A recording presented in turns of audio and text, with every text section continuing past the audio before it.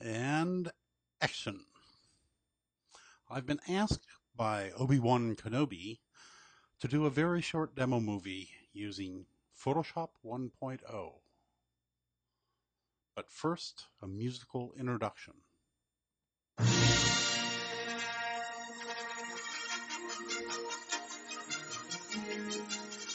Okay, enough.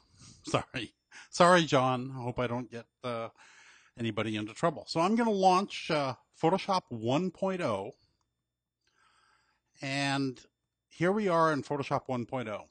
Just to prove that this is Photoshop 1.0, it's 1.0.7.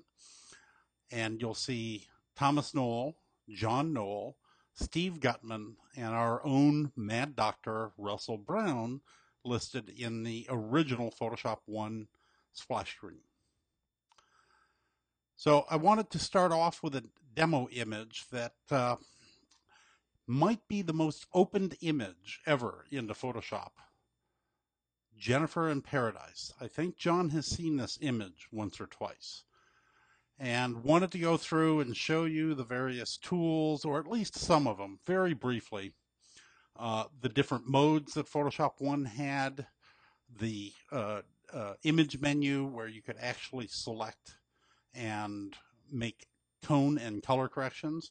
You'll notice that there is no curves control, but there is a levels adjustment, which if you look,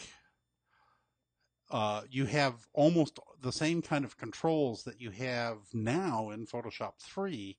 Oh yes, except for the fact that every time you make an adjustment, you actually have to hit the preview button. Kind of primitive by today's standards. That looks good. There are also some filters, which I understand was John Knoll's method of sneaking stuff into the Photoshop application that some of the people at Adobe didn't think there was a need for.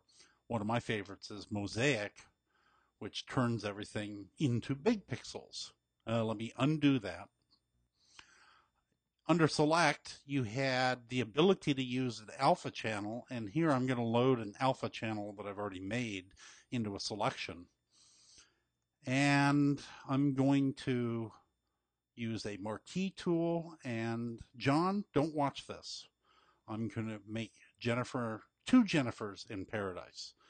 I think I'll make 3 Jennifers in Paradise. That may be just too much for John to deal with. John shot this when Jennifer, I think, was a girlfriend, and now I believe Jennifer is a wife. Various selection tools. We had the tragic wand, and it's meant to be funny.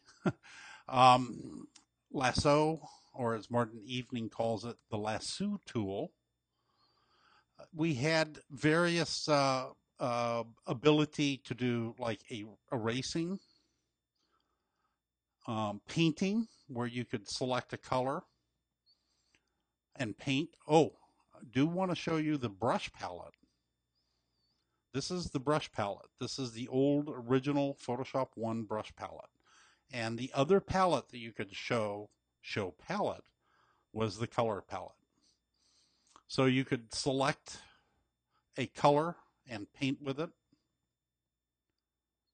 using this brush. You had custom brushes and these kind of funny, goofy looking other brushes. Also had the ability to use a clone tool, and Photoshop's clone tool is probably one of the most used tools in Photoshop. Now in this case, if I wanted to undo, I can only do one undo. I don't know if people realized it, but there was only one undo in Photoshop 1. And if you wanted to undo more, you had to resort to what I used to do all the time, was revert to saved. Unbelievable how many times I went back and started all over again. But one of the things that I wanted to also show you is that you can take an image from Photoshop 1, select all, go up under copy. Now let's take that image, fast forward it all the way into Photoshop 3, CS3 in 2007 and hit paste. And now we've brought Jennifer 17 years into the future. I think Jennifer still looks as good, doesn't she, John? The real demo I wanted to show here was to settle once and for all who Obi-Wan Kenobi really is.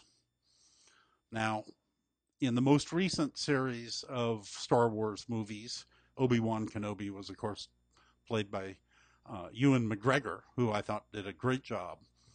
And in the Attack of the Clones, in particular, I think the real person behind Obi-Wan Kenobi, and I'm just going to play this little special effects that I did in Photoshop, the real person behind the scenes controlling Obi-Wan was none other than John Knoll. Now, the person that you see in front of you impersonating Obi-Wan Kenobi is actually none other than Russell Brown, the Mad Doctor from Adobe. Obi-Wan was originally played by Sir Alex Guinness. Sorry. Obi-Wan was played by Sir Alec Guinness.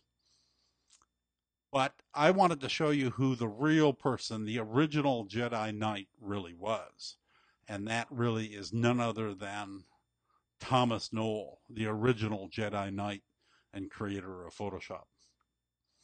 So I hope that has given you kind of a glimpse into Photoshop 1 and Russell. I hope this works for you. And I hope you all have a great time in Photoshop World Japan.